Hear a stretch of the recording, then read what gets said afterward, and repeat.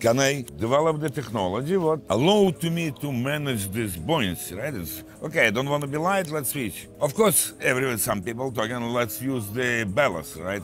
Or water as the ballast. But when you're looking from practicability standpoint, it's very theoretical. It's unpractical. Never worked, people try. Okay, let me just get stuff. So we're talking about you have an airship. You want to put cargo in. It's a plane. It's an airship that has to deal with the sky and with air and all that stuff.